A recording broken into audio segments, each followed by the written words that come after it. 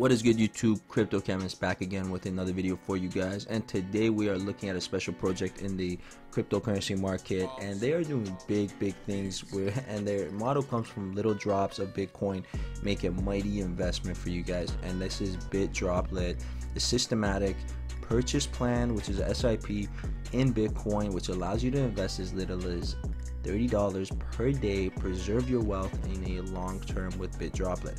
And you can start an investment right here. All the buttons that are here are going to be in the description below, so you will be able to access all this information really quickly and find out more about it if you do want to jump in this platform.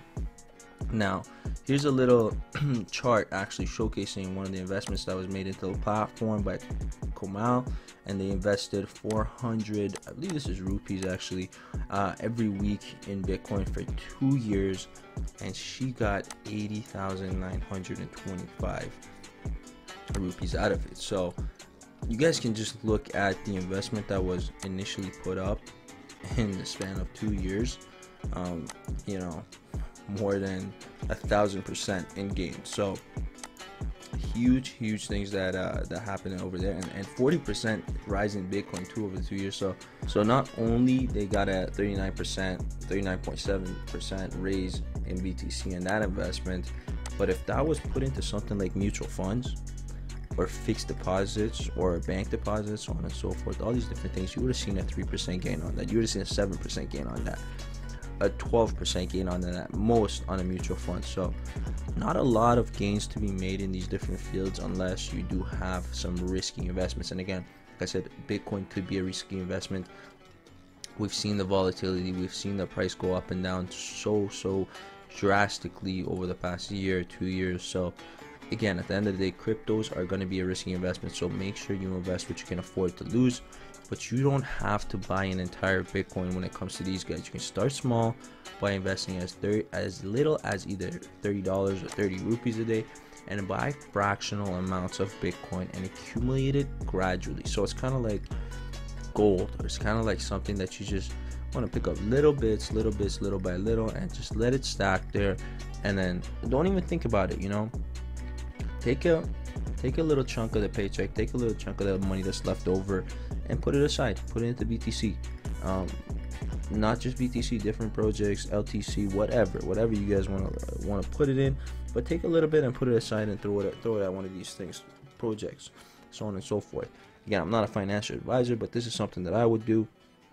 Would take a piece of whatever I got and put it aside, and don't even look at it. Don't even watch it. Don't be in there just refreshing your page trying to see what's going to happen with it. No, don't do that, and just let it sit there. Add to it over time and just watch that investment grow. Now, how does the SPP work? So you set this SPP amount that you want to invest weekly or monthly in Bitcoin. You deposit the USDT in your wallet using the peer-to-peer wallet transfer, and it's actually used for your periodic investments. Now, once your wallet is close to empty, you deposit USDT to continue the SPP, and you redeem your investment to get the USDT, which can turn sold to get rupees. So again, depending on your region and where you're living, you can turn these different investments into dollars, rupees, pounds, euros, whatever you're going to be using. Now, the mutual funds versus the Bitdroplet breakdown.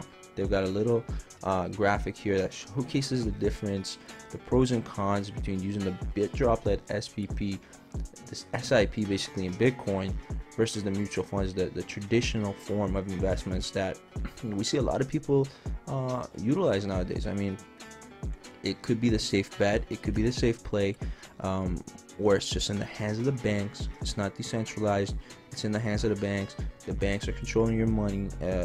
Again, pulling it out, putting it back in, so on and so forth, has its different rules and policies behind it. But the Bitdroplet system, very easy to figure out. Looking at some of the pros and cons, investing charges. So there's always going to be investing charges when it comes to a platform, when it comes to mutual funds, when it comes to any sort of investment that you try to go for. There's going to be fees, there's going to be charges, there's going to be expenses in the middle. And with mutual funds, you're looking at a 1 to 2% expense ratio in mutual funds, which is basically applied forever, periodically reducing the rate of return that you're going to be seeing Now the charges persist even if you do not redeem and just hold the mutual fund for as long as you want, versus the Bitdroplet SPP, which a mere 0.25% trade fee, 0.25% trade fee is applied only at the time of each purchase and redemption. Now no charges are actually levied for just holding the investment, only when there's going to be a transaction going down. Now redemption charges are obviously huge when it comes to mutual funds, and an additional 1% exit load may apply for redemptions within a year of investing. Now this can actually differ when it comes to different banks, when it comes to different mutual funds and investment platforms, but usually there's about a 1% exit load within the first year. Now you get a 0 additional charge for redemptions on the Bitdroplet platform, so that's already huge gains right there. And then there's risks, which is subject to market risk when it comes to mutual funds, but a lower risk compared to BTC. Of course, they do mention that, so the transparency is there. And you know, with platforms that come out right now in cryptocurrency, you always have to be seeking the truth, and you always have to be seeking something past what they're just trying to tell you. But these guys are going out there and putting it all right out there. BTC is more risky than, you know, some of the products that we see the banks are offering. BTC's got a higher risk than mutual funds. It's facts. I mean, there's nothing to hide there, and they're not hiding behind no bells and whistles and saying this and that. They're putting it out there. It's more risky. The yields are higher in rewards in the long term. Of course, we've seen percentages of raise up to 1,000% when it comes to Bitcoin, you know, but we don't see that stuff with the traditional type of investments. So the investment into BTC, you can invest in the right amount as per your risk tolerance and see some serious gains and some serious returns over the long term. The returns that they're showcasing over here for mutual funds has been 8% for weekly investments in Nifty 50 for the last 3 years. As of May 2019, they've got some solid stats. They've got some very, very solid stats that they've actually done some research for, done some surveys for. And then you got a 65% raise for weekly investment in Bitcoin for the last 3 years as of May 2019. So look at the two differences between those two numbers. Of course, this can always change. This is not going to be like this forever. Who knows, Bitcoin might just stabilize at a certain number and just sit there for a little while. But so far, so good.